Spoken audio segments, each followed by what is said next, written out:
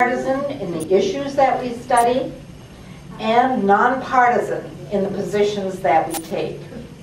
Do not confuse nonpartisan with wishy-washy. We are wishy-washy. Said she who knows better.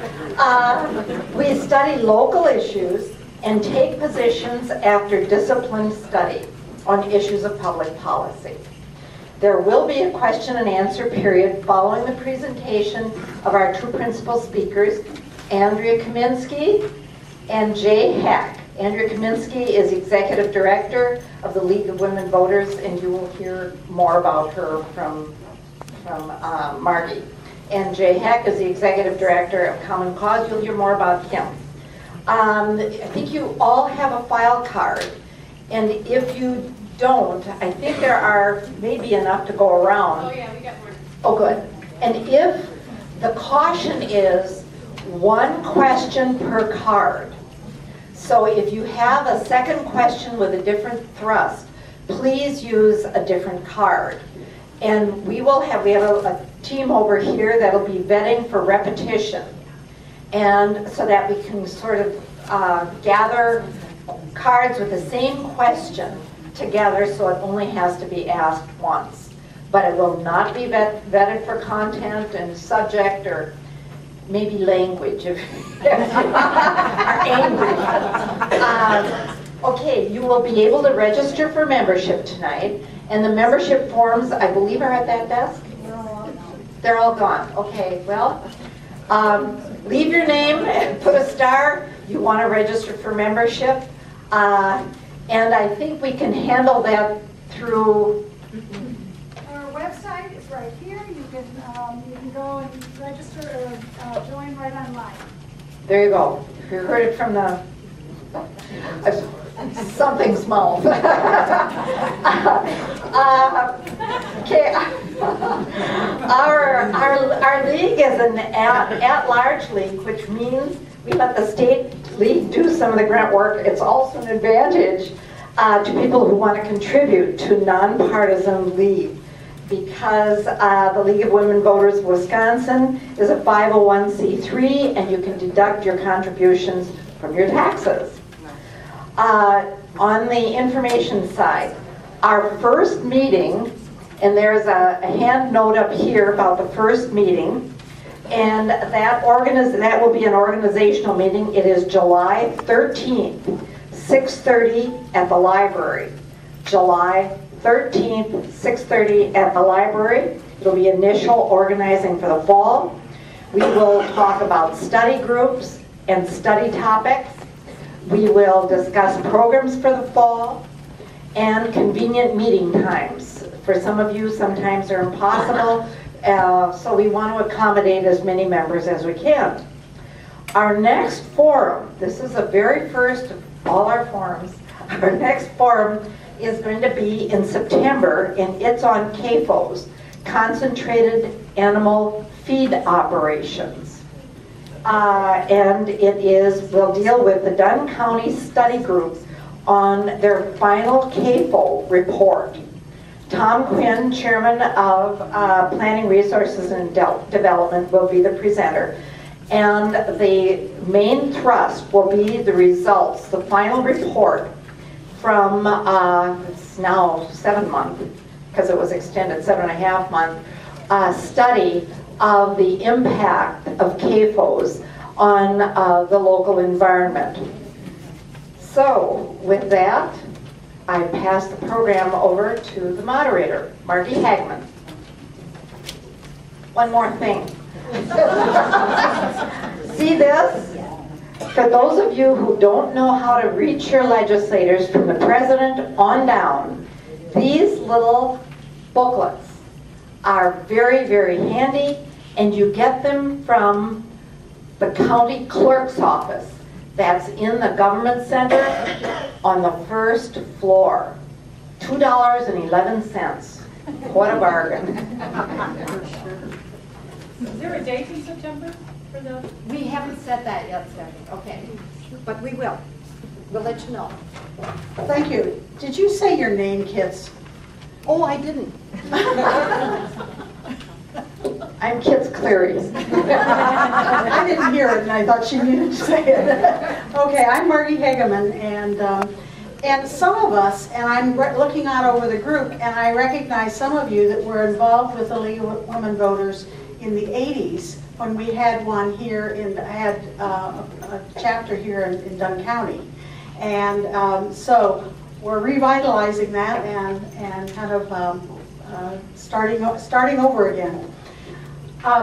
Thank you, kids. Today we're going to learn about political redistricting, or you might call it reapportionment, or commonly known as gerrymandering.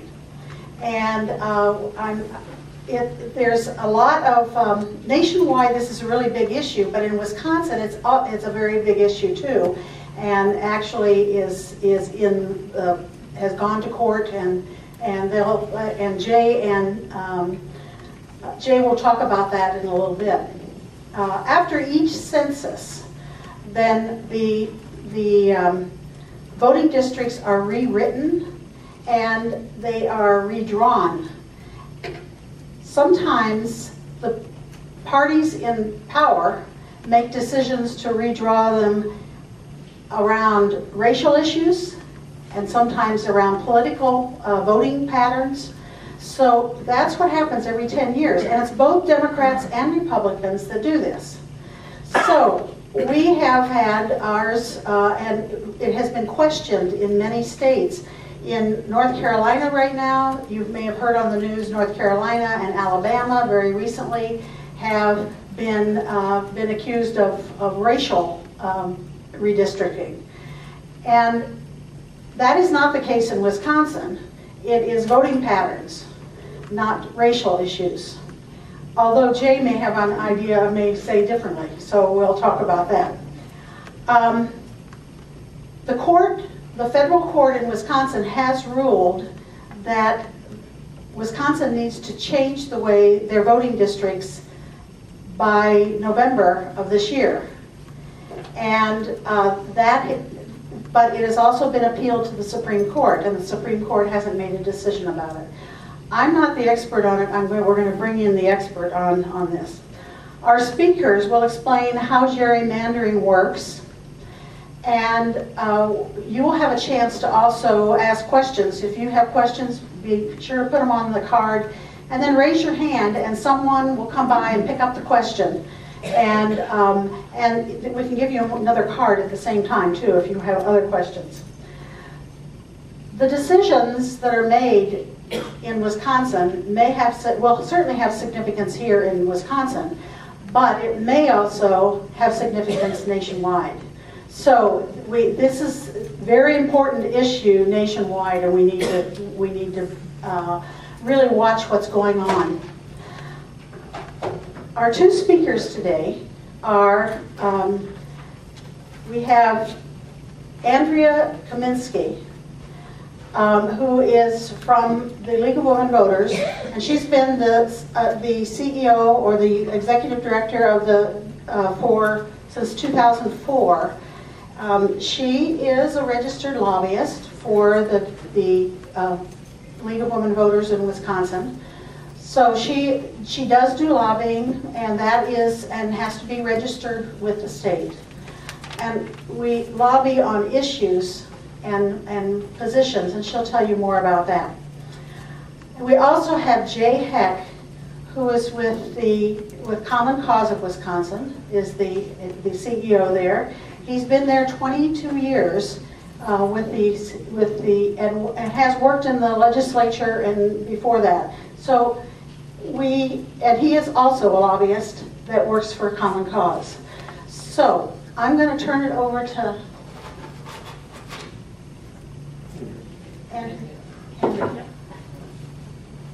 Andrea Kaminski.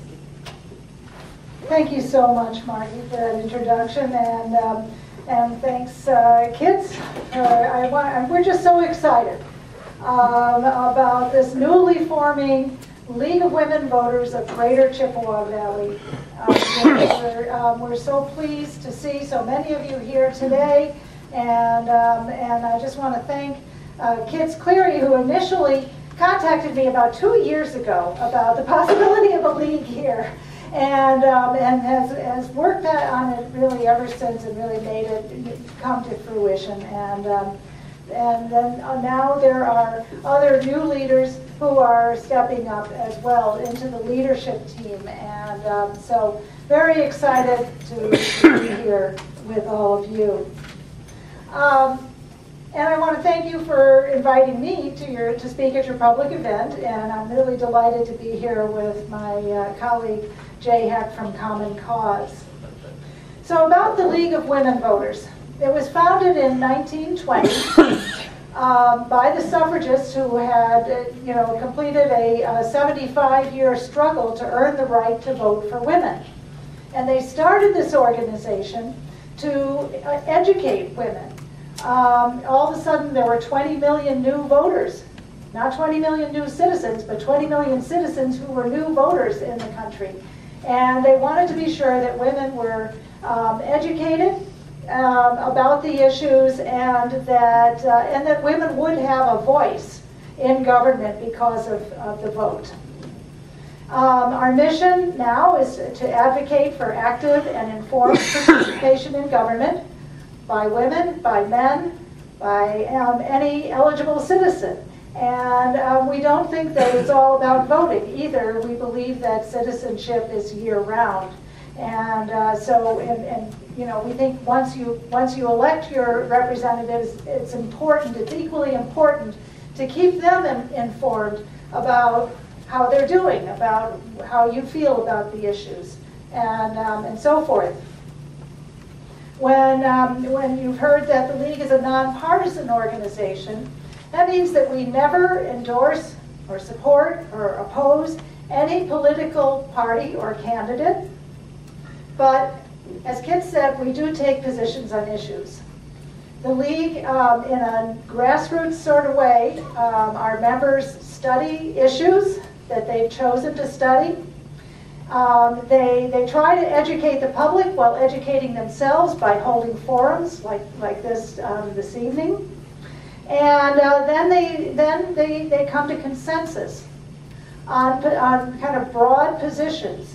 And as you can imagine, since 1920, there's 97 years, there's been time to study a lot of issues. So we have positions in the good government issues like voting and redistricting, and also in social policy, corrections, healthcare, education, and so forth, as well as natural resources. And so we have positions that we opposed the high-capacity wells bill that was signed today into law. And so we're very active in that area as well. But we never, and while we encourage, the League encourages members to be active in the parties of their choice, if you're on the leadership team, you don't do that. And when you're speaking for the League, or when you're working on these problems, you try to get past that partisanship and look at the issues on the merits of the issues and on the facts. We do believe in facts. And so you can be sure, we have to say that, but you can be sure, we don't favor one party or another. And so you can be sure that when you go to a League of Women Voters Candidate Answers Voter Guide, we post before bigger elections on vote411.org, you can be sure that we sent the same questionnaire to all candidates, gave them the same opportunity to respond, and we're publishing their answers verbatim. We don't change them, we don't rate them or anything like that. Now sometimes our issues seem to line up with one party or another, but I can tell you that it's not consistent. We adopt our positions through this process I mentioned, and our positions, most of them are long held. We do occasional updates, but we've held them for a long time, and actually redistricting is an example. The League has been working on redistricting for decades. I think somebody had mentioned that that the Dunn County League in the past worked on the state study about redistricting, reapportionment actually, and that was 60s or 70s or something. The League since the 1970s has held a position that in the state, we believe that redistricting should be done by a nonpartisan entity, whether it's an independent commission or a nonpartisan agency. We just don't think that the legislators themselves should be allowed to choose their voters by how they draw the lines. And we have held that position since the 1970s. I can tell you that in my office, in the state office, we have a letter from Dave Travis, who was a liberal Democrat and the Speaker of the Assembly back in the 1980s. And he ripped into the League for the fact that we were supporting this Republican plan. Well, okay, so now the same position lines up with the Democrats. Our plan, our position did not change. All that changed was who was in power in the legislature at the time. So we continue to believe that the districts should be drawn by, we're now supporting the Iowa plan, which Jay will tell you about. In the past 6 months, we filed an amicus brief in the lawsuit that you'll hear about, Whitford versus Gill, and we're planning to do so again this summer, now that the case has been appealed to the Supreme Court. So I'd like to introduce you to Jay Heck, who knows far more about all this stuff than I do, and he will tell you more about the Whitford case and all of it. Thanks, Andrea. Welcome, everyone. This is in case I have a Marco Rubio moment.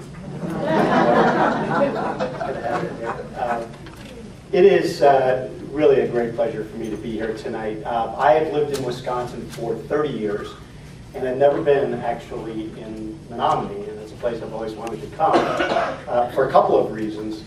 Number one, I knew your former state representative and Congressman Al Baldus quite well, and when he was in the U.S. House of Representatives in the late 1970s, that's when I started working in the U.S. House, and so I got to know him then, and then in the 1980s I also worked in the House, and of course Al was defeated in the Reagan landslide of 1980, but when I moved to Wisconsin in 1988 to take a job with the Democratic State Senate Majority Leader, the next year Al ran in a special election to replace Jim Harsdorf, who had become the Secretary of Agriculture in the Thompson administration, and Al was very happy being a member of the Assembly, but said he would do it, and so I came up here and had an opportunity. I didn't come here actually. I went to Polk County with Al. We went to Clear Lake, the home of Gaylord Nelson, and did doors there. But I just remember what a kind, nice gentleman he was. What a great, decent human being. He was a legislator who never let power affect the way he was as a person, and I just always thought one of the finest people that I'd ever met in public service. And so it's a great pleasure for me to be here. Unfortunately, Al's no longer with us, but I wanted to pay tribute to him. I've always heard great things about Menominee, and as I drove through tonight, quickly to get over here, you truly do have a beautiful town. And how exciting it is that a new League of Women Voters chapter has been reborn here. And one of the exciting things, if you can think of any of the good that has come out of the last 8 months, one of the very positive elements, and this is happening all over the state, is that leagues of women voter chapters are starting not just here, but in several other places around the state. Common Cause membership has grown. What I'm particularly excited about is the fact that there are people in their 20s and 30s who were so shocked in many ways by the outcome of Wisconsin's election in November that they have been motivated to join and become part of movements like this. And a lot of those people look to people of Andrea's and my vintage and say, well, what can we do that would make a difference? And one of the things that's really resonated is changing the partisan gerrymandering system in Wisconsin, which, by the way, and I'll talk more about this in a minute, is amongst the worst in the country at the moment. The other thing before I get into the meat of the talk is I wanted to just, again, thank Kits very much, and Margie, and all the folks that I had an opportunity to meet with before who were forming the organizing committee of the league. You're in good hands from meeting them, and I think this is going to be a very, very vibrant addition to the reform community in the state. I also wanted to note that my friend and former colleague in arms, former Representative Jeff Smith of Eau Claire, is here tonight. Jeff was the chair of the Assembly Committee on Elections and Campaigns during a critical period not so long ago, from 2007 to 2010, when tremendous reform occurred in this state that has all since been repealed and destroyed by Governor Walker and the folks in charge since that time. But Jeff was the chair of the committee that reported out two great reforms: the Government Accountability Board establishment, the nonpartisan Government Accountability Board, which was highly effective in this state, which was a model for the nation on overseeing elections, ethics, campaign finance, and lobby law in the nation. We were the model, we were the best. And that was destroyed in 2015 and made into a partisan, weak imitation of what it used to be. And the other great reform that Jeff Smith helped steer through and marshal through the legislature was passage of the impartial justice law. And that was in 2009, and it was only in place for less than a year and a half. It established full 100% public financing for candidates for the Wisconsin Supreme Court who agreed to spending limits. And it made sense on every level, because the campaigns were only supposed to cost about a maximum $400,000 apiece. The candidate for the Supreme Court couldn't accept any money that might influence his or her decision as they sat on the bench. And it was the perfect thing that Wisconsin needed to reestablish confidence in the judiciary. That was repealed in one of the first, in the budget of 2011, destroyed, and we now have what is considered to be amongst the most partisan, polarizing, and I would argue corrupt Supreme Courts of any state in the country. So anyway, thanks to Jeff for his service. He now works for Citizen Action and is organizing in this part of the state, and he is an incredibly valuable person to get to know and to work with. Redistricting, gerrymandering. You know, I've been with Common Cause for 22 years, and when I talked about this issue in, I don't know, say 10 years ago, I would look at one side of the room and quickly see eyes begin to glaze. The other side, people would sort of, you know, lapse into a semi-coma as we talked about this process. And now it is really one of the hot issues, not just in Wisconsin, but in the nation, because it is so critical and so important, and it is really sort of, in many ways, the root determinant of our politics and our public policy. And in Wisconsin in particular, you need to understand what has happened in this state and what's happened over time and how we got to where we are now. The reason you have to understand that is that part of that is to undo that process to get to where we need to be. And for many years in Wisconsin, after the census, now you all know that after every 10 years, there's a national census, and each state is required to count their people, or the federal government is, and then the state legislative and congressional districts have to be by law redrawn in order to reflect the shifts in population. And it is done by usually partisan politicians, but usually it had always been done in most places. Illinois might be an exception, there's a couple others over the years, but most places it was done in a fairly even-handed manner, where Republicans and Democrats would come together and they would work out some kind of compromise. That was the case for many years in Wisconsin. In fact, for 5 redistricting processes prior to 2011, that was the case. And it was in large part because government was divided, where there was either a Republican or Democrat as the governor, or one house or the other was in the hands of one party or the other. So compromise was essential to fashion redistricting and to fashion legislative districts so that no one party had a huge advantage over the other. And that was the case through the 2011, or through the 2001 process. But then in 2010, you'll recall, something of a tsunami hit not just Wisconsin, but the country. And Republicans swept to power in all the states of the upper Midwest, including Wisconsin, Pennsylvania, a number of other states around the country. And Republicans actually decided to put into effect a plan that they had developed years before. And we know this because the blueprints were out there and people could see what they were wanting to do. And what they did in Wisconsin was they redrew the state legislative district lines in such a way that they were determined that they would have permanent political power in the legislature. They did that by basically packing as many Democrats in Democratic areas like Dane County, where I'm from, or Milwaukee County, some other places around the state, small pockets, into those Democratic areas, and making them essentially safe Democratic seats.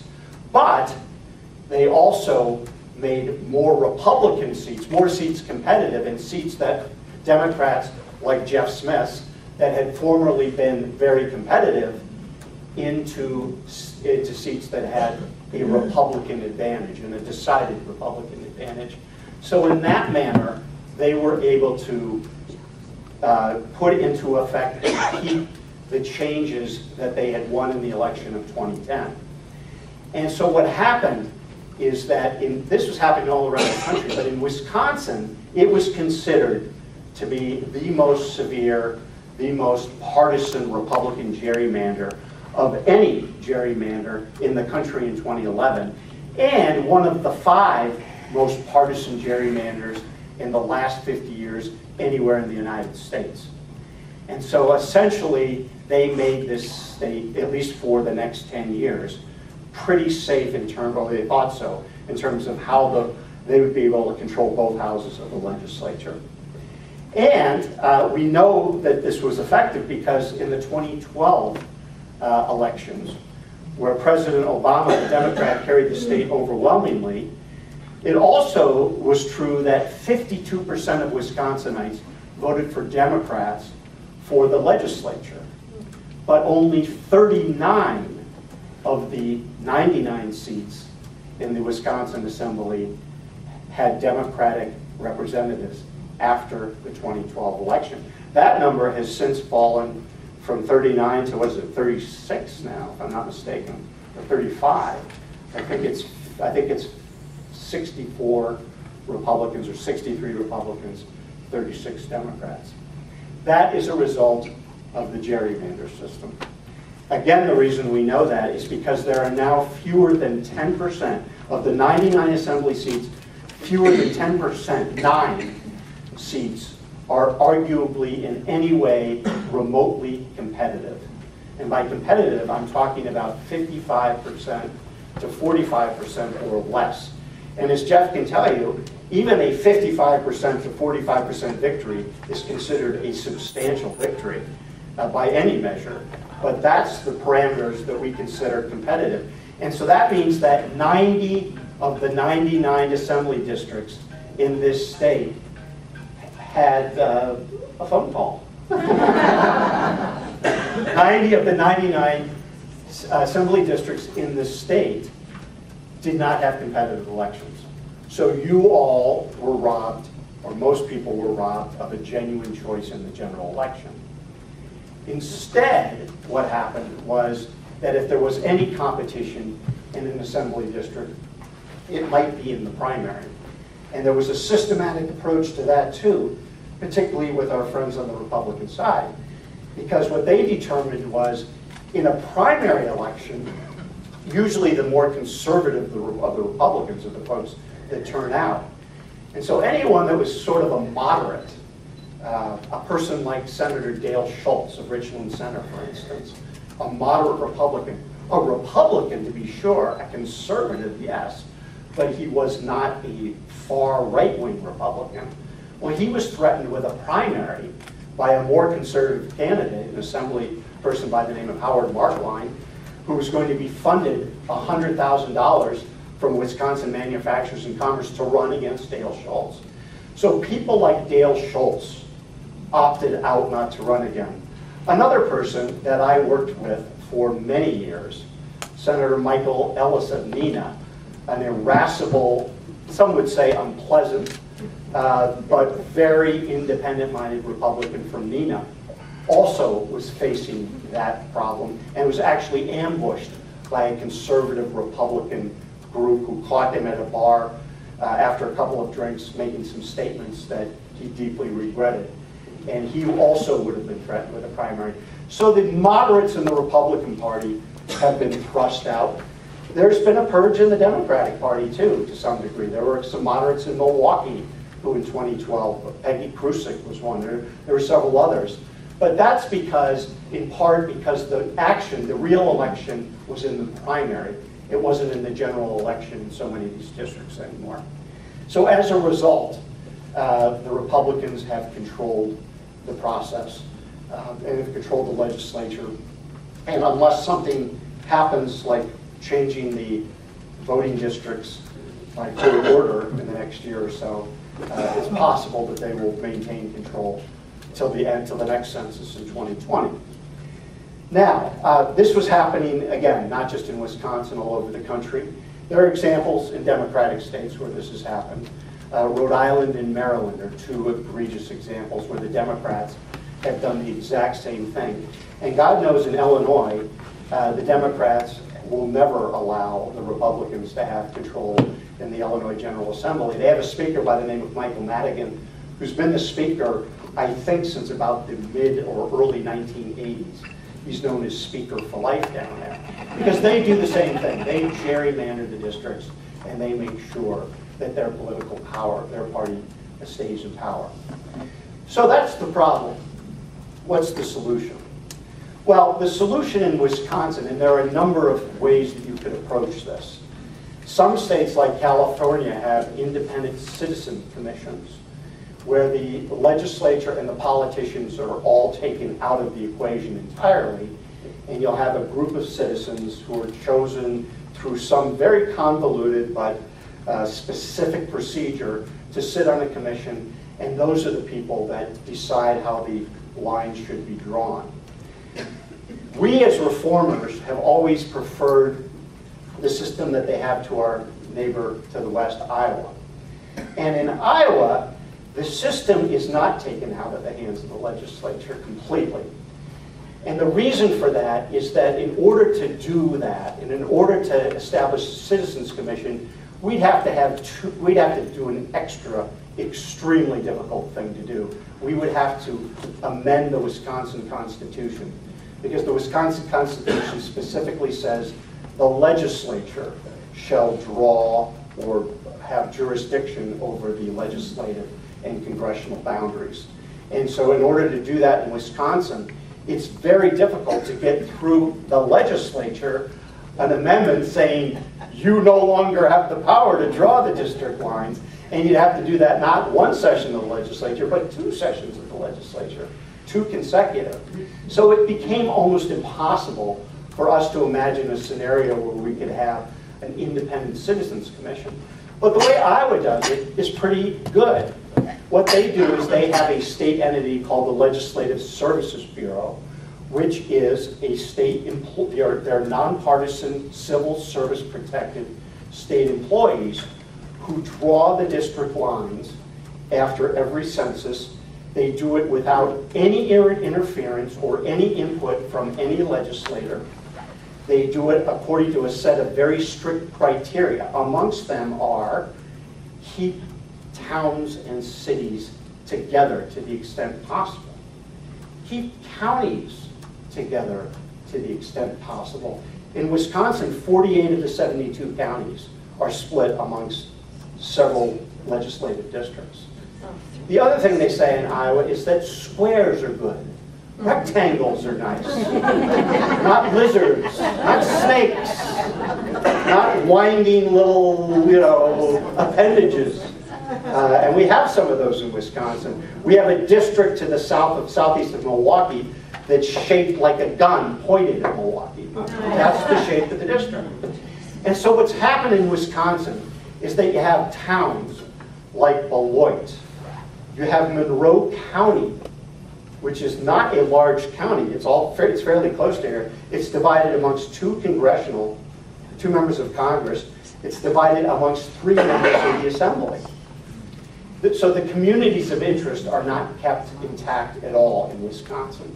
In Iowa, they're required to do so. And so the result in Iowa, and by the way, the Iowa system was adopted by a Republican governor and a Republican legislature in 1980. Why? Because they wanted to have a system that would save taxpayers money. In Iowa, previous to that, the redistricting process had gone to court and those fees added up. We know that because in Wisconsin, you all have forked over $2.2 million to defend hyper-partisan redistricting maps for the Republicans. In Iowa, the only additional cost to the taxpayers is they rent 2 vans that go around and take the Legislative Services Bureau to 3 mandated public hearings around the state. So the extra cost is about $640 every 10 years. Compared to Wisconsin, $2.2 million. And as you may know, Scott Fitzgerald, the Senate Majority Leader, and Robin Voss, the Republican Assembly Speaker, had just authorized your tax dollars to pay for 2 additional law firms to defend these maps before the United States Supreme Court. One, $175,000 to do 1 amicus brief by the former Solicitor General of the United States, and then another is a Wisconsin law firm where the former Attorney General J.B. Van Hollen and his press secretary are principals. They will be paid $300 an hour with no cap to be able to assist in the defense of these indefensible maps. So Iowa did it because they wanted to save the taxpayers money. There's no such consideration here in Wisconsin. So what you've had is, as I said, the most partisan Republican gerrymander in the country. Again, there have been partisan Democratic gerrymanders. The one issue that people have always thought is that if districts can be ordered to be redrawn by courts, and the United States Supreme Court in particular, because of irregularities in the way they racially are composed. And that's true. The courts have regularly ordered in North Carolina, other states, even in Wisconsin. In 2011, there were 2 Latino districts in Wisconsin, and they were ordered to be redrawn because it was a violation of voting rights law. And not the Supreme Court, but a federal court ordered them to be redrawn. But the one question that has always been is, can a district be too excessively partisan? Can it, in effect, disenfranchise voters who are voting for one party and, in effect, never have the opportunity to see the candidate that they're voting for either win or the candidate of that party and seeing that party ever in control of the legislature?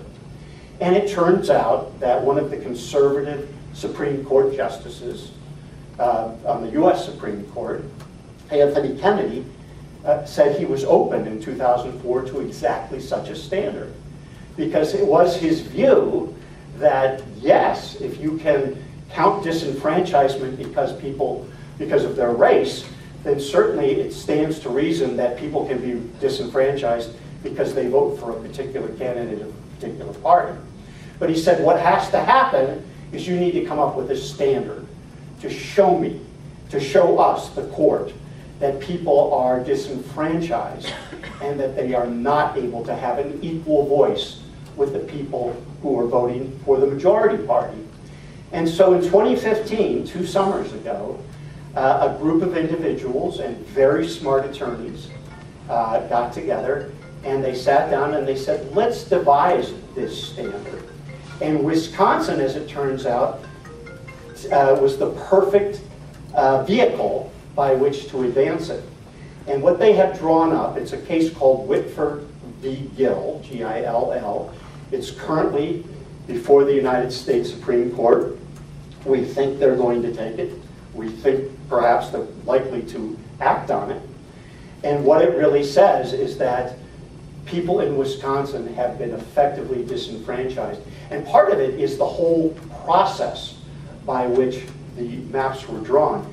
You know, in 2011, and certainly Jeff knows this very well, and Andrea does too, when the Republicans drew the maps, they did it in such a way that it was kept entirely secret from the public. It was kept entirely secret from the minority party. It was even kept entirely secret from members of the Republican Party until the Republicans came over to the Michael Beston Friedrich Law Office, which, by the way, is full of people that go back and forth between Republican administrations and that law firm. A fellow by the name of Ray Tafora has held jobs with Governor Thompson, Governor Walker, Michael Beston Friedrich. He goes back and forth like a ping pong ball.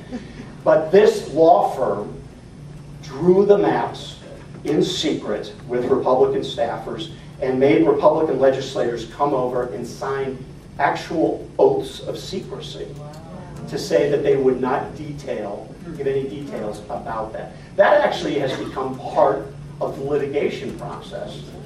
Possible violation of open records laws and open meetings laws.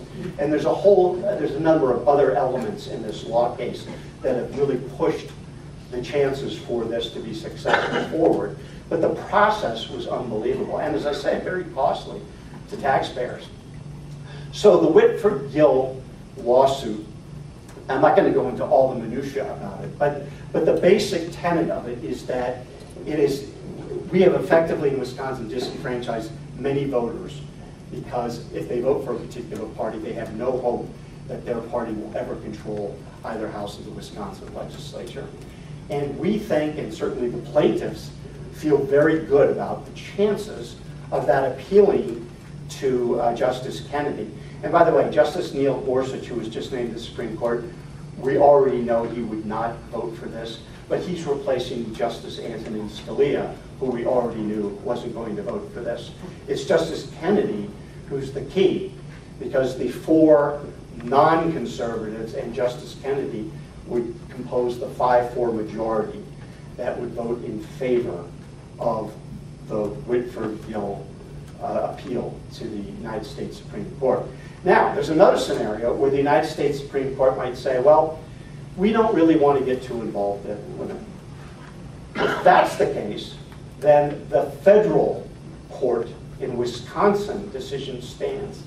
And in November, the 3-judge panel in federal court in Wisconsin found the 2011 district lines unconstitutional. And they, in January, ordered the Wisconsin legislature to redraw the district lines by November 1st of this year, in time, obviously, for the 2018 elections. Now, if that were to be the case, it wouldn't be nearly as sweeping as if they rule in favor of Whitford, because if they rule in favor of Whitford, that would overturn the gerrymanders of not just Wisconsin, but Michigan, Ohio, Pennsylvania, Rhode Island, Maryland, Republican and Democratic gerrymanders, where people have been effectively disenfranchised across the country. But if they decide not to take the case, then the federal court decision stands. And that would still be a good thing for Wisconsin, because the district lines would have to be redrawn. And that court order still stands. And where we are right now is the Attorney General, Brad Schemmel, has put all his eggs in the basket of betting that the United States Supreme Court will do as they have done in the past, and which they argue, the Republicans have argued, should be done because it's always been done that way. Oh, those are just politicians doing what politicians do. Partisans always draw lines to advantage their political party. You can't suddenly change the rules after doing this for 200 years this way. Well, I think they said maybe the same thing about women not voting. I think they said the same thing about slavery. I mean, you know, there comes a time in history when when things need to be changed because they reach a critical mass. And there's no question that the gerrymandering that was done in the United States in 2011 is unlike the extreme partisanship gerrymandering that we've ever seen in this country. It's never been to this excess and to this degree. So here's the exciting thing. The exciting thing is the court case. The exciting thing is that folks like you, this many, I mean, I was telling someone I once went up to northern Wisconsin and spoke to 3 people on gerrymandering. There is so much more interest in it now, which is incredible. There's so much more interest in the part of young citizens now because they understand, you know, they get the power thing. They understand elections. They also understand that when and if they do vote, which is sometimes an effort, but increasingly I think it's going to be easier if we organize, that their vote may not matter as much if we have a gerrymandered system in the legislature and in Congress. When I moved to Wisconsin, 6 of the 9, there were then 9 congressional districts, were competitive. Now, 0 today. Not a single congressional district is remotely competitive. The Fox Valley seat, Green Bay, Appleton, was thought to be, it turns out it's not. So there are no competitive districts. And you know what they did in this part of the state. They made the 3rd congressional district, Ron Kind, and the 7th congressional district, which used to be Dave Obey. Those were both kind of robust. I mean, Obey always won because he was there for many years. But, you know, it was still considered a competitive district.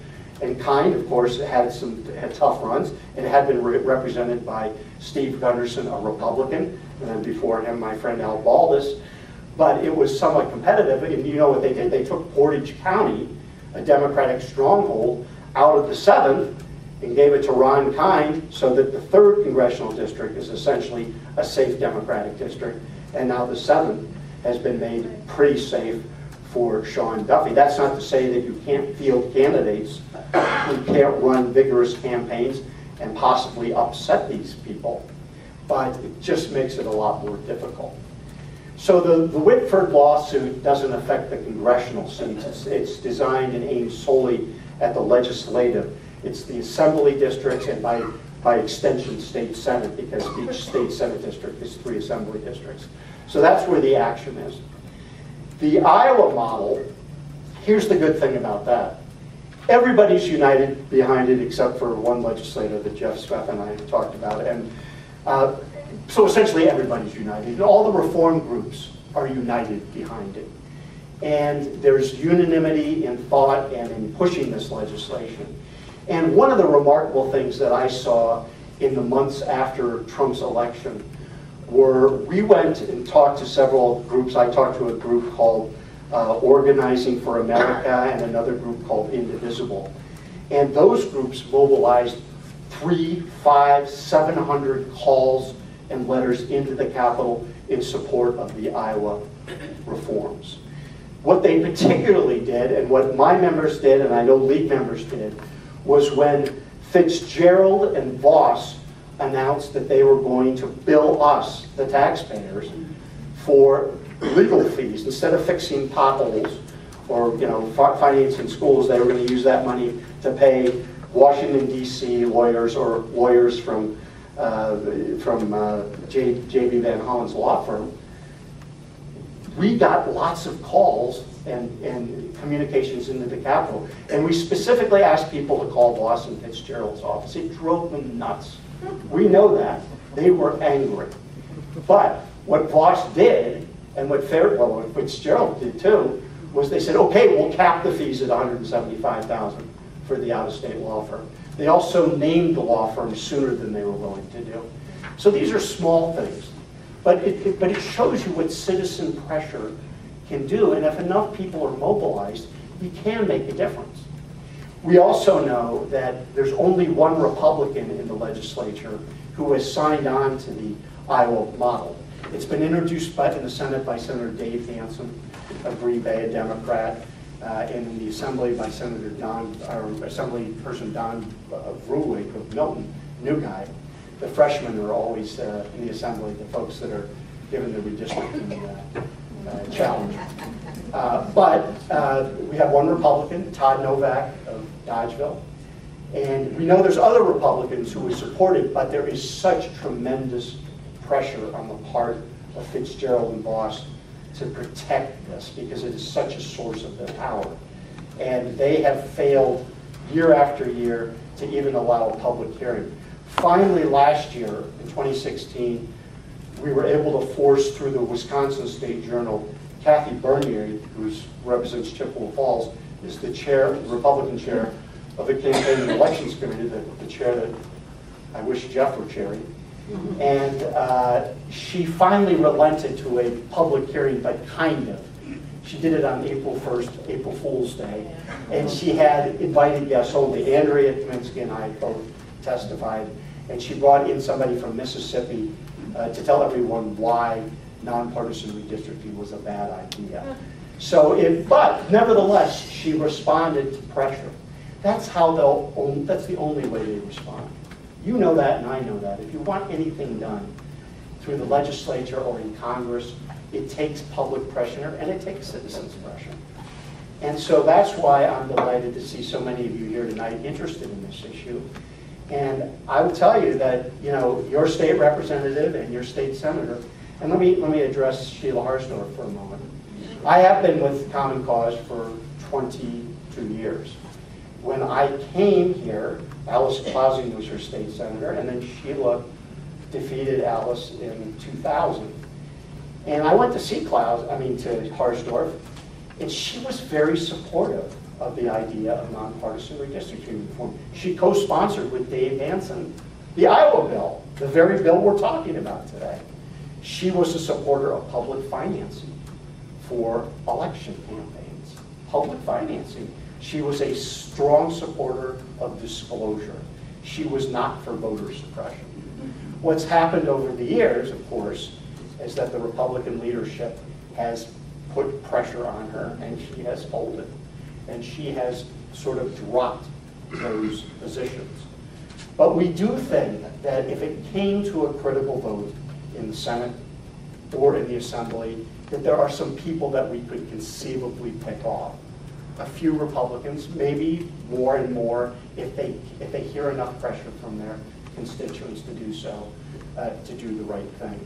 And that's why we don't give up, because you've got to constantly go after these people, and citizens, constituents have to constantly remind their elected representatives about these issues and how you feel about them, even if they don't side with you. And I hear often people saying, oh, my voice won't matter, they never respond, they don't agree. Well, you know, by law, they're required to keep track of the people who contact them. And we know through open records disclosures, for instance, that some legislators received 200 or 300 calls in favor of keeping the Nonpartisan Government Accountability Board intact, 0 calls to eliminate it, and yet they voted to eliminate it because their leadership told them. That record we want to establish as well for things like nonpartisan redistricting reform or repeal of voter photo ID when we come to that stroke, reestablishing public financing, for reestablishing openness in government and transparency in our election laws. I mean, there's a whole host of things that I feel like I'll be going back to 1978 to start working on again, because these are the reforms that we had back then that have all been eliminated over the last 30 years. But these are dogged fights, and we have to stay in the fight. And believe it or not, I am optimistic about the future. And so with that, I just want to end my remarks, because I assume that you have plenty of questions, and I want you to direct your questions not just to me, but to Andrea, and certainly Jeff Miller, who's here as well as an expert in these issues. So if you have any questions at all, please, or disagreements or whatever, please don't hesitate. And thank you very much for inviting me.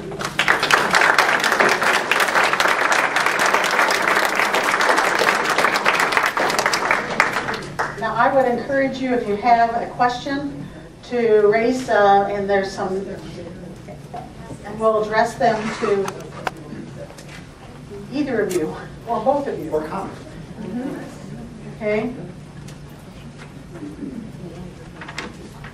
take them over there and we'll start with this one. Are there League of Women Voter policy statements that can be found and where? Thank you for that question. On our website, which I'm going to write up there, it is lwvlakevoter.wi.org. It's also on this little thing here, this card. You can find all of our policy statements, our state policy statements, and links that go into our national policy statements. As I said, these statements have been written over 97 years, and they're very detailed and very well thought out. You can also join on the website, something I should have mentioned before. Another question is there a best way to contact our legislators? Jeff, what's the answer? Telephone calls. Telephone calls to their Madison office generally, or their home district office. But what's good about that, and Jeff can tell you, is that sometimes you'll get the rep themselves. But you'll usually get a fairly polite staffer. Of course, what they always try to determine is whether you're from the district or not. But you know what? Even if you're not, go on and state your business anyway, especially to the leadership. Because the decisions of Boss and Fitzgerald have tremendous influence over everybody in the state. So you're just as entitled to talk to them as all. But phone calls, yes. Letters, believe it or not, effective because they're so rare. Like actually a hand-typed letter, not doesn't have to be a royal typewriter, but you know what I'm saying, a letter as opposed to some form. Email's good too. I mean, when in doubt, if you don't have time to do anything else, do an email. But phone calls, and by the way, personal visits. Organizing a personal visit of 5 or 6 people to go in and talk to somebody is powerful. It really is. Very powerful. No, I think that's right. If you just send an email, as they get it, they're trying to think of which form letter to send back. In some cases, if they have a phone call, they've got to stop and talk to you. And in some cases, if you're not part of that district, if you're not part of their district, they don't always want to respond. Would you say that? Yes, but as Jay mentioned, they're all serving Wisconsin, and if they are in a leadership position, such as Representative Boss or Senator Fitzgerald, if they're the chair of a committee, I think they have a responsibility to listen to you.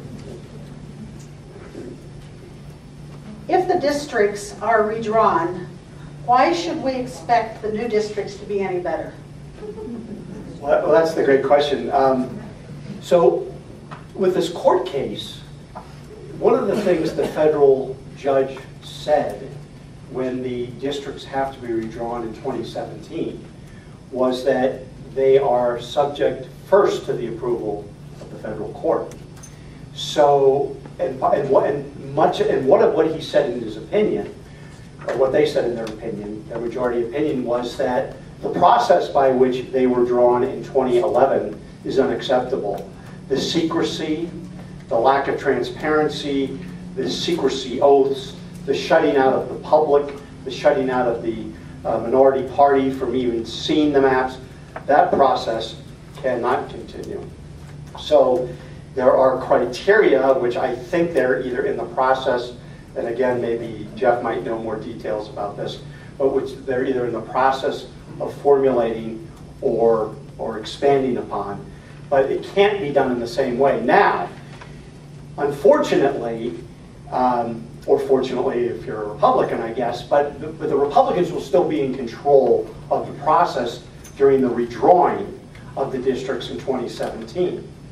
One of the things we've urged is that, boy, wouldn't this be an ideal time to adopt the Iowa system, where you'd have not them in charge of it, but have the nonpartisan Legislative Reference Bureau doing the drawing of the maps for 2017 for the 2018 elections. So that's one of the reasons we're pushing hard for Iowa to be taken up and enacted into law this year. It's not to say that Boston Fitzgerald are going to have any of that. They're likely not going to pay any attention to it. But that would be the case. Now, if the United States Supreme Court orders declares Wisconsin unconstitutional and all the other states in the country, then that'll be even a bigger push for Iowa, because there will be across the country a set of rules that will be promulgated by other states as well about how to do this in a nonpartisan manner. So, but you're right. I mean, the only thing that will change is elections. The elections will change the result, and we're not going to get that change unless we have a change in the election. One other thing about redistricting, that, and again Jeff would know this, is that you are when the lines are drawn in 2011, they don't always stay as partisan Republican or partisan Democrat over time, because people move, populations shift, and some of the districts that were ultra Republican might be less so because of certain populations moving in or out, and vice versa. So sometimes that will create an election, some elections where the results would be surprising and might change, which has nothing to do with the way they were drawn 8 or 9 years before. Okay, does the implementing the Iowa system mean not mean a change in our state constitution? Does it mean? That's correct. That's correct, because in the Iowa state constitution has the same provision giving the responsibility for redistricting to the legislature. That's why they delegate it to a legislative agency. So the legislature still has the ultimate approval, the final approval on the maps, but it's drawn by a nonpartisan agency. Yeah, and just let me add, the legislature cannot amend the maps that are put forward by the Legislative Reference Bureau. In other words, the LRB presents the maps, it's an up or down vote, yes or no. And in Iowa, the way it's worked is that legislators are in such fear of being accused of being overly partisan, because the newspaper editorials and the whole state would rain down on them for trying to get unfair advantage. It's become the culture there. I don't know if the culture would stick right away in Wisconsin, but it might, and it would over time. And the point is that it's an up or down vote, and in Iowa it's always gone through, if not on the first vote, in the second vote of the legislature. How do we get younger people involved?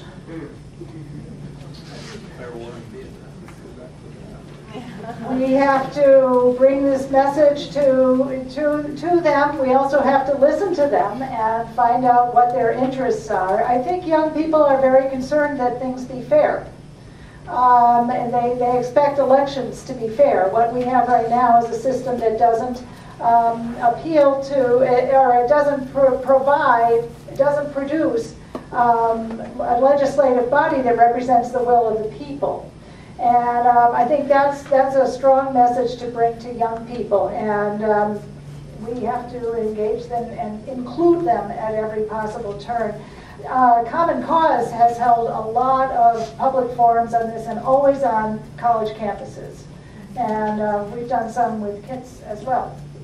I just want to add, Donald Trump's helped tremendously. And by the way, a decision he made today will help tremendously. Because I don't know of anybody under the age of 30 that doesn't think that climate change and global warming is not real. And it's their future, after all, they're going to have to live in. So it's our job to say, look, if you don't like what just happened, you need to become involved. And here's a way to do it. Here's where you can make a difference. That's how you connect for people. The greater scare, the problem, the future, with what you can do specifically to change the climate now. Gerrymander reform is one. I want to add just one other thing. Everybody in this room has within their power to find 10 to 20 people that are not prepared to vote. They think they're prepared to vote. Might be an elderly person who doesn't drive anymore. Might be somebody that relies on public transportation. But you know, Trump won this state by 23,000 votes. The voter turnout in Wisconsin between 2012 and 2016 was sharper, the drop-off was sharper than in any other state in the country except for Mississippi. And that is in large part because of the voter ID law. People were turned away at the polls. Now, that's the law. We have to comply with it. But what we can do is make sure people have that ID. So there are specific things that you can do. And one of the things we're trying to do on college campuses, and we want to get legislation introduced, which may not go anywhere, but draw public attention to, is that you can use a University of Wisconsin ID on some campuses to vote. But on some other UW campuses, you can't use it. There's no uniformity. There's no system. And they require that you have to get an ID at a University of Wisconsin or public institution that has a 2-year expiration date. How many students are going to take the time to get a new ID to vote amongst all the other things they do? You should be able to have one ID with your picture on it, period, and be able to vote at any public or private college in the country. But those are the types of things that we can do. That's how we get young people involved. And college students, by the way, are angry about this, and when they're turned away at the polls and they can't vote. So that's what we can do is try to push those types of things. This is someone that said, I lived in Iowa from 1976 until 1983 and worked on campaigns every 2 years in several districts and on statewide elections, especially in 1980. I can confirm that in 1980 and 82, the districts were competitive. So that's someone. Wasn't making it up. Right. And there's 2 others that deal with Iowa. Let's see, where are they? What specific tactics do you recommend to have the important impact in advancing a nonpartisan change like Iowa model? And I'm also going to read this one. Does the Iowa model have weaknesses that can be exploited by partisans? What protects it? Well, yes, it does have weaknesses because in Iowa, after 3 votes in the Iowa legislature, if they don't vote for the maps, then the nonpartisan entity is no longer part of the process, and the partisans come in, and they can draw the maps. There is such an onus on that to happen, though. There is such great fear on the part of either Republicans or Democrats. You know, they have an extreme right-wing, maybe the most right-wing conservative Republican member of the U.S. House, a guy by the name of Steve King, who represents the Northeast King of Iowa. He supports the Iowa plan, as well as Tom Harkin and any of the most progressive Democrats in the state. The reason they support the Iowa plan is because the people support it, and they demand it, and the people are very suspicious of any politician who tries to speak against it. So that's what you do. You have to build the culture and the public trust, and you have to build this thing up and make sure. But sure, we're a democracy, so there are weaknesses in anything that we do. The other thing I should just tell you about Iowa is it doesn't mandate into law competitiveness. It mandates simply the criteria by which you draw the lines, and as a result of that criteria, competitiveness flows naturally out of it. But they don't say, like there's a certain member of the Wisconsin legislature who would want to mandate into law that every assembly district be competitive.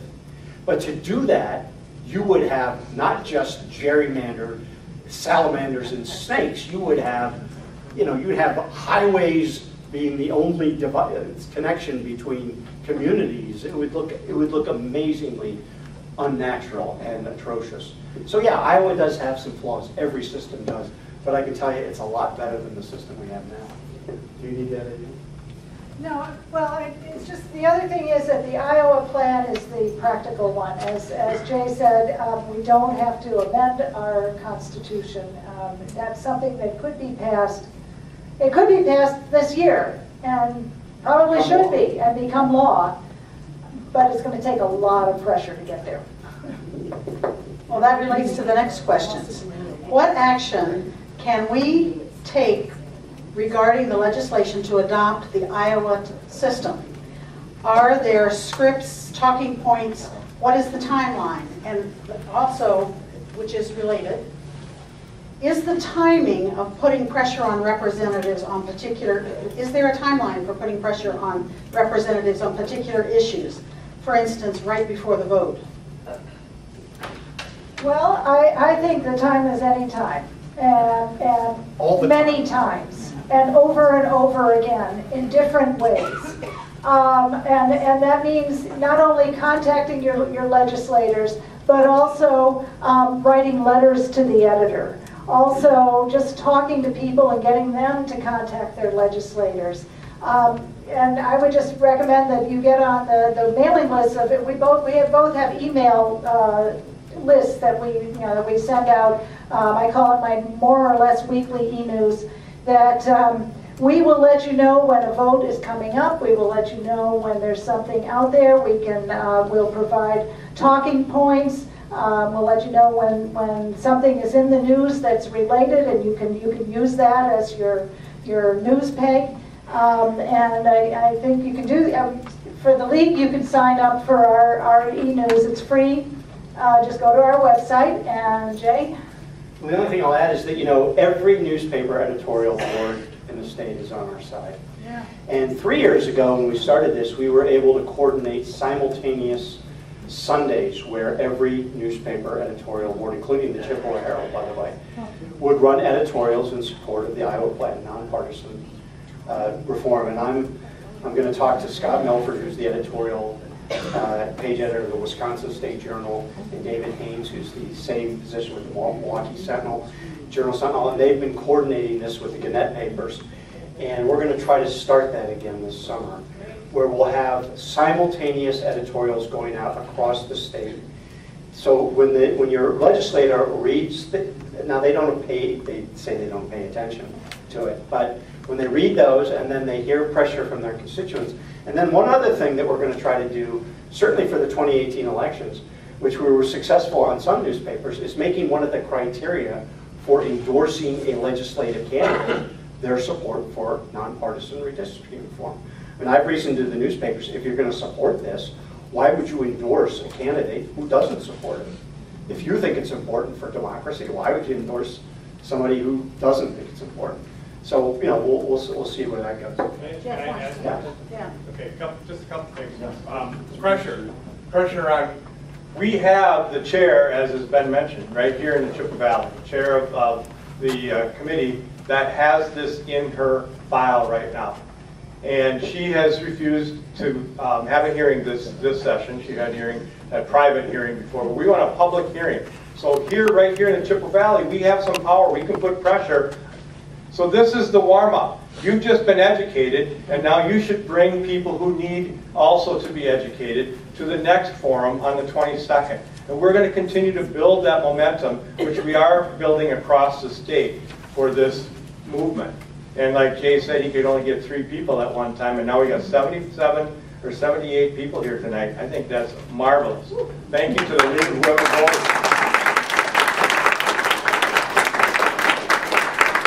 Thank you, Jeff. This is we have a. This is I have a couple questions left. What communities are involved in the Greater Chippewa Valley chapter? And I kind of went through, and you might want to answer this too. We're looking at, it's Greater Chippewa Valley, not just Dunn County. So we're looking at Dunn County, Eau Claire County, Barron County, Chippewa County, St. Croix County, Pepin County, and Polk County. But Polk isn't there something going on some kind of group in Polk? Okay, so we're looking at the whole region in saying we need to work together, and instead of everybody developing their own area, if we work together, we are stronger in numbers. So, so that would be the reason. So you'd be joining the state league, but you'd be part of the Chippewa Valley. The Greater Chippewa Valley. Greater Chippewa Valley. St. Croix, too. You're the greatest. Do you want to say anything more on that? No, that's fine. Okay. Try to get somebody in Lake Hallie. That's where Berger's from. Anybody from that district? All right. Good. Would you explain the math around the Supreme Court case showing the disenchantment? What is that? Disenfranchisement. Okay, I'm going to turn that to you. The math. The math of the court. Around. Well, who asked the question? So we Yeah, maybe find out what you want. clarify. Who asked the question? Wanting to Clarify. So, Are they looking at, the different? The standard? The justice, I would assume it's the number of justices Well, and who would fall on which who side might of fall on the Well, issue. it's, side. well, 5-4 is what we're looking at. And, so it's the 4 that we know would be, the 4 that we know that would be supportive are Justice Breyer, Justice Sotomayor, Justice Ginsburg, and Justice Kagan, and then Justice Anthony Kennedy would be the conservative, and that they would join those. And then the 4, Thomas, Roberts, Alito, and Gorsuch would be the, Justice Kennedy is key. he's the key. He's the person, yes. I'll bet the math that was being referred to, Yes. because I have seen an article on this from time to time, Thank you for has coming. to do with what Justice Kennedy was looking for. Right, the standard. Of the standard, Yeah. standard formula. Yeah, well, without going into too much detail, it's a mathematical formulation of what's called wasted votes. And it's people that live in a district where they might be voting for a Democratic candidate, but the district has been gerrymandered in such a way that the Republican will always win that district. Their vote is worth less than someone voting Republican. And so it's a calculation of the number of districts where those situations exist. And those are called wasted votes. And they come up with, it's a formulaic number. But it's turned out that number accurately can predict sort of what's going to happen. And so they've applied that to Wisconsin, but they're also they're also trying to apply that to, say, Rhode Island and Maryland. And by the way, there is a Democratic case. The original plan of this was to try to have a Republican gerrymander and a Democratic gerrymander. Wisconsin and Rhode Island, or Wisconsin and Maryland, come up at the same time. But the Wisconsin folks did such a great job in getting their thing through the federal courts, and the Iowa or the Maryland and the Rhode Island folks didn't. So that's the case that's before the Supreme Court. But nevertheless, if the Supreme Court finds in favor of the Wisconsin plaintiffs, that would apply to democratically gerrymandered states as well. Dunn County has passed a resolution regarding redistricting. What if individuals send it, or read it, and then contact their assembly, urging support? And the other question is, do you believe we could sway Sheila Harsdorf? So the first question, great idea. Get that Dunn County resolution, which is an advisory resolution that calls for nonpartisan redistricting by the state legislature. And yes, send that to Sheila Harsdorf if you're in her district. Send it to anybody. Send it to her if you just live near her district, because chances are you know folks who live in her district, and she will know that too. We had a group about this big pester her when she showed up to the town meeting here, so we discussed that with her at some length, and we could not get her to answer it. Very good. She Well, just kept saying, everybody does it, it's just how it is, there's nothing we can do about it. Here's one possibility. She was just reelected in 2016. It's very possible this is her last term in the Senate. And we know for guys like Luther Olson, we know it's his last term. It doesn't affect them. Maybe they vote that way. And they couldn't, and maybe they don't care at that point about the leadership telling them what to do. I mean, I don't know. I'm just saying it's worth a shot. We think that's the case with Olson, because they don't want their legacy to be all bad. I mean, some of them want their legacy to be, yes, we did finally, what was right. So anyway, I would suggest with someone like Harsdorf, look, you were a supporter in the past. We understand the pressures that your party and the changes, blah, blah, blah, blah. Could you consider doing it? We would, and just positive urge. Because obviously the hammering over it, it's not going to work. I don't think. Maybe Jeff has a different view. I don't know. I think that's a great idea. Yeah. Yeah, I think it's a good idea, and she's, and somebody in their last session, their last term, you know, they're thinking about their legacy, and they aren't as concerned, as Jay said, about leadership. The other thing is, this is something you said reminded me. This is the year we've got to get this done, because by next term, which will be in what 18 or 1920, that's going to be too close to. I meant 2019, 2020. By that time, you know, more people will be, more of the legislators will be looking at their own electoral chances, and it'll be that much harder to pass it. It's got to be this year. And also, Dunn County has passed it, but we have 8 or 9 counties so far across the state. This is we've been spreading this around and passing this on through counties, and our goal is to get the majority of counties passed, and that's added pressure and using that leverage that they are elected officials as well. And they're saying, this is what our constituents want. Yeah. And I know there are people here from Pepin County, and there's people here from Eau Claire County and Chippewa County. So find out what's happening in your own county. Or By talk the way, to the Jeff. last 5 counties that have done it were carried by Trump, if I'm not mistaken. That's right. And that's positive. I have a last question, and I'm reluctant to ask it because it kind of leads us on a negative note. What happens if the Supreme Court takes the case and then it's defeated and we don't? So I don't want to really ask this but it's a real issue. Well, that is something that just will never happen. No, you know, look, I mean, how many times have we been disappointed? What will we do? Can we get any more? Well, that's, Status quo. you know, the one thing I agree with John McCain. He once said, "It's always darkest before it goes completely black." So there's that. So that would be pretty dark. That's really optimistic. That's right. We'll face that when we come to it. But what's amazing to me is seeing, you know, the people coming out to forums like these this year. This is something that, after the 2011 redistricting, people were all upset, and I thought, well, this will last a year or two. You know, I've been that was the only redistricting when I've been working for the league, and I thought, wonder how long this lasts. It has been 7 years, and people are more upset than ever, and people are more energized than ever, and more of us are that way. And so I think, you know, we have a chance, and we just have to keep fighting. And thanks to a group like Jeff's and others, a lot more people know about it now. Yeah.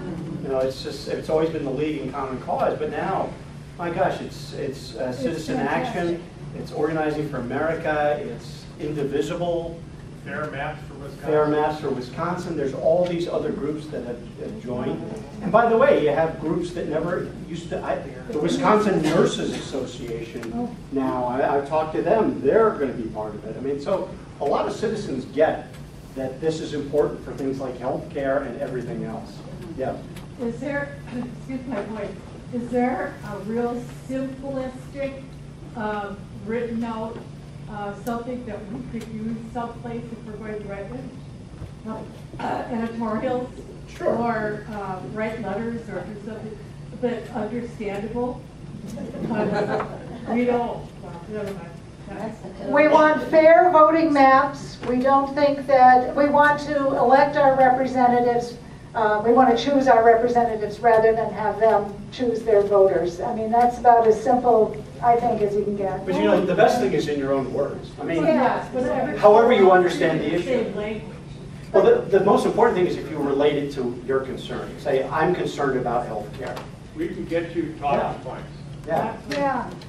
If you're concerned about health care or any other issue, natural resources, whatever, and you're finding that your legislators don't listen to you, There's a reason. That's because they're safe in their districts. Now, does the League have something on their positions or the Common Cause on their Yes. positions that explains this a little bit? Yep, go to our website. So go to the website and there will be something that explains the position. What Andrea just said, bottom line, wraps it all up. That is why this is the most important issue in our democracy, because they don't need to listen to you. That is why they get 300 calls on one issue one way and 0 the other way and still vote for the 0. Because they are so full of themselves, they are so confident that they have drawn these maps for themselves that they don't have to listen to you. That's why we are now leaving the Paris Accord. That's why we're destroying, we're poisoning our water, which we're going to hear more about in September, which I'm glad to hear here. So that's why these things are happening. Yeah, there's one state senator, her name is Leah Buchmeier. She's going to run for the U.S. Senate. She's very far right. She actually has said publicly, I don't have to listen to people who don't agree with me. I'm just going to say, are those good letters to the editor to say, you know, my representative got 300 calls, I Yes. some? Is that a good letter to the Yes. editor and say, no one, you know, I mean, Naming that's names what he is said. great. I mean, so if you get that kind of information from your legislator, use it, ask them. If you How say many Representative people? Kathleen Bernier got 300 calls, she's going to read that letter.